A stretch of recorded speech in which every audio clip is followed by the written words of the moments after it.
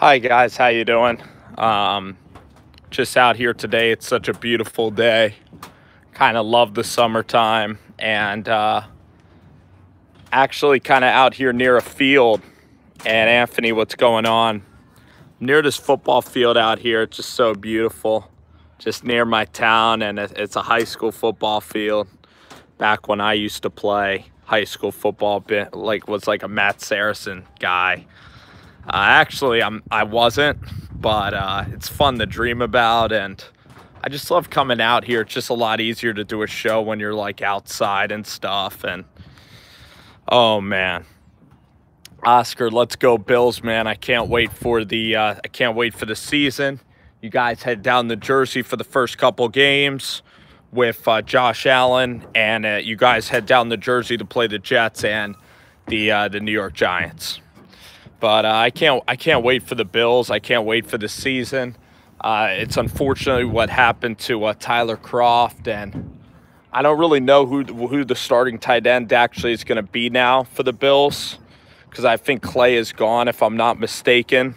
So, but anyway, yeah, I wanted to just hop on here, just check in with you guys, and oh yeah, the Knox kid out of Ole Miss. That's a good one. I forgot about him in the third round, I think. How you doing, One Giant Rebuttal? What's going on, my friend? How are you? I want to lean back here. Let's see if I can fit back here. This is perfect. This is perfect.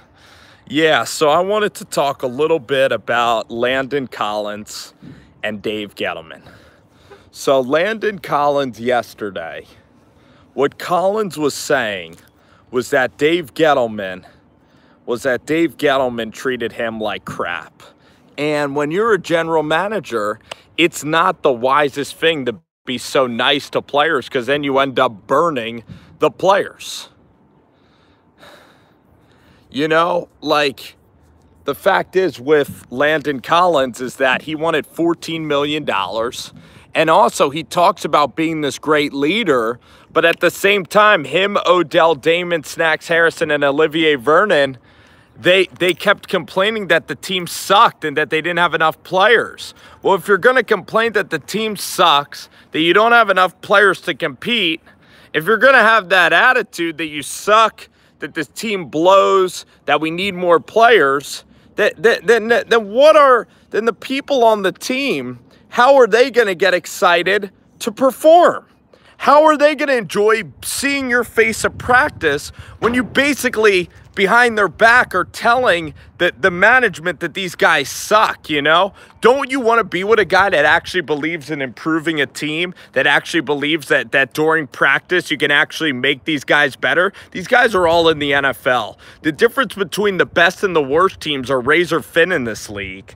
And Landon Collins was just too outspoken. I mean, he was even outspoken about Eli Apple, and he let out all the dirty laundry on Eli Apple too. So, you know, the fact is with Landon, have fun in Washington, but Dave Gettlemen, it's not his job to be your friend. It's his job to evaluate your performance, and it's Pat Shurmur's job to be your friend. It's James Betcher. They're your friends. Dave Gettleman's just putting a number on your head.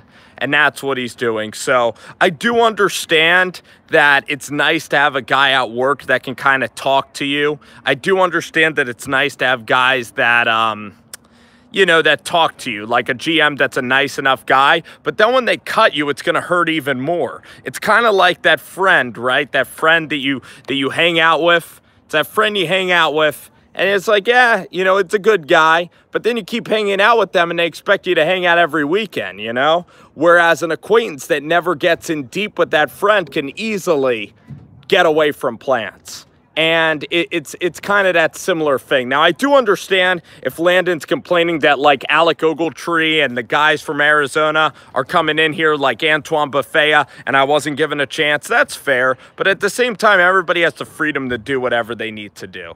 So, in a way, I just love it because, you know, Landon Collins, very outspoken guy. You know what I mean? Landon Collins, very outspoken guy, great guy. But I just want a quiet offseason, and that's exactly what the Giants are doing. So I am so poised, and I am so excited for this Giants season. It can't get here soon enough. I'm so excited for the NFL season. We're stuck here with baseball. We're stuck here with really, really shitty playoffs in the NBA. The NBA has just been bad. It's not good.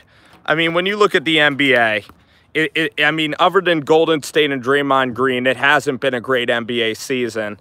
And the summer league, I like the summer league even more than the playoffs sometimes. It's more exciting, the NBA summer league. And then we basically have OTAs and, you know, guys getting in trouble this time of year. Like Ezekiel Elliott, again, getting in trouble with Zeke. If I were the Dallas Cowboys, I would seriously cut Ezekiel Elliott for getting in trouble again, because it's not just one isolated incident. You had the Cleveland incident. You're going out to now a music festival, kind of acting a fool, you know, when you have the thing in Ohio going on. And I wouldn't cut Zeke, no way, but you don't have to sign Zeke when he's going to get older. You could find running backs in the 4th round that are good. Like Alvin Kamara's a 4th rounder. Just find a back. Next year, there's great running backs in the class. So you could even trade Zeke for a 1st-round pick. I would do that. Imagine if you traded Zeke Elliott for, you know, one of the top running backs in the NFL next year, like the Clemson kid.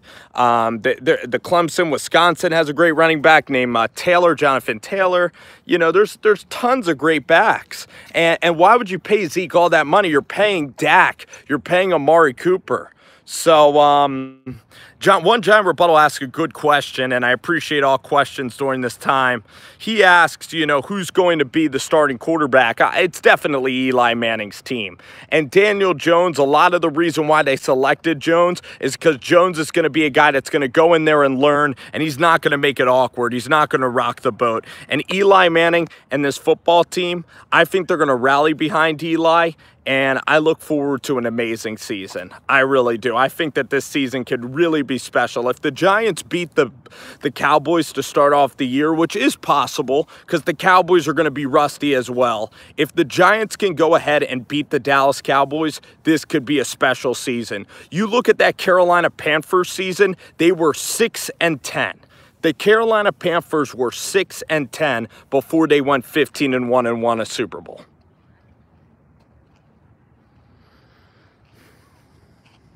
So this year, it's all about grinding out wins. It's all about, if the Giants can grind out wins, that's why I am so excited about this season. It's about winning ugly. You know, with Golden Tate, the defense is going to be very, very good. These are going to be low-scoring games. We're going to have a chance to win a lot of these games. It's just about finishing. You look at that Colts game. The Giants could have beat the Colts last year. It's all about finishing. I do too. It's all about the offensive line. It's all about the O-line, because you could find great running backs in this league. And I don't know if Tony Pollard is good enough by himself, but next year they're going to continue to draft replacement backs. But, you know, I have a lot of Buffalo Bills people on the page. I really appreciate you guys coming out to the page. I'm excited really for this season. I think Josh Allen has a chance to prove that he's better than Baker Mayfield, because I think that Baker Mayfield is getting really cocky with Odell Beckham, with the Cleveland Browns. He's getting big-headed. You look at Baker. He has the hot girlfriend. He's on Instagram. He's going to the Kentucky Derby. He's strutting around like he's done something, where Josh Allen is more humble. Josh Allen is Buffalo. And imagine if the Cleveland Browns selected Josh Allen, I doubt that they would have picked up Odell Beckham Jr. I doubt it. So you could look back at the decision, and Josh Allen could be better than Baker Mayfield, especially how things were transpiring, Bob, because Baker Mayfield was a cocky guy, but Baker Mayfield would always get the job done. And can Baker Mayfield continue to get the job done while talking a big game? Or is he bordering too much on arrogance? Is his confidence boiling over to arrogance? And that's a question, too, that I have with Baker Mayfield, Odell Beckham, them going at Colin Cowherd on his radio show. Are they proving Colin Cowherd right? It's not Colin's job to be your friend. It's not his job to be your friend. You know, Baker Mayfield said Colin Cowherd insulting Baker Mayfield and Odell Beckham Jr. that it's not for the kids. You know what I mean? That they're setting a bad example for kids because they're insulting Odell Beckham Jr. Makes no sense at all. That's just crying about a bunch of nothing. I don't think they'll regret it at all. They sucked before that. The Giants have been terrible for years, ever since Odell was there. They didn't win anything. What are you regretting? What years are you missing? What memories do you even miss? Do you miss that Baltimore game? Do you miss everything else? I mean, you could find a great receiver. There's great receivers that come around, and also the best receivers don't stick. Randy Moss never stuck anywhere, you know. Terrell Owens never stuck anywhere. I know DeAndre Hopkins is sticking somewhere, but, you know, look at Antonio Brown, gone. If Odell can stay on the field, he's a good football player, but, oh, man. How you doing there? How are you doing there, OTB? I appreciate you hanging in there, man. Hey, I appreciate you coming into the show. Oh, my gosh. Well, I guess that's a point, but also the Giants have Evan Ingram and Golden Tate to throw the ball to. Those guys can win against man coverage. So, you know, we're going to rely on Latimer. We're going to rely on Tate. Sterling Shepard and Tate can win against man. It'll be fine, you know. And also, Eli Manning doesn't have to press the ball to Odell Beckham Jr.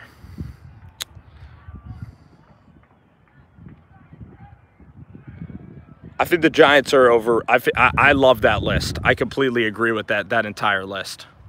I am at a high school, yes. I'm in high school. No, I'm not in high school. But I agree with you that, like, the Tennessee Titans might be underrated, or you said that they were overrated. I think the underrated teams are the 49ers. I think yeah, exactly. I think One Giant Rebuttal is right about that, but I believe that the Ravens are overrated. I think the Bills are underrated. I think Denver is really underrated. I think Flacco's going to have a big year. The 49ers, of course, are a team that I've, you know, really expected to be good for a long time. I think Seattle is massively overrated, and I think Arizona right now is really underrated. I think Kyler Murray can really put up numbers like a Patrick Mahomes. If you're drafting a fantasy quarterback, it should be Kyler Murray in round 4. Imagine getting Isabella and Kyler Murray in fantasy football. That would be a dream. When you look at what quarterbacks are going to do well in fantasy football, Kyler Murray needs to be near the top of your list. And I could argue that with Hakeem Butler, with Andy Isabella, with Fitzgerald, with Christian Kirk, Kyler Murray has better weapons than I mean, I know Kelsey's great, than Mahomes. Eli hasn't been that good, but Eli Manning is going to get help, you know. Eli doesn't have to be the special quarterback. He's going to be a functioning good quarterback.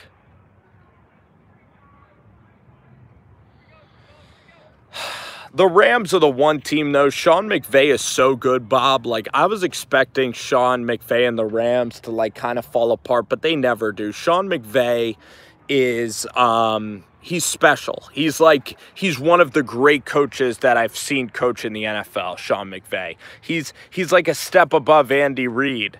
To get to a Super Bowl in his second year is absurd. The guy is absurdly good, Sean McVay. To change around that Jeff Fisher mess, Sean McVay is an all-time coach. You know, a guy that you're going to, like, remember. Like a Vince Lombardi, like a guy like, who was way back in the day, too. Who was way back in the day. Tom Landry. Guys like that. You know, even Mike Ditka, but I think he could be even better than Ditka. Hey, Joel, how are you? It's good seeing you, man. Good seeing you. Beautiful day here. Beautiful day.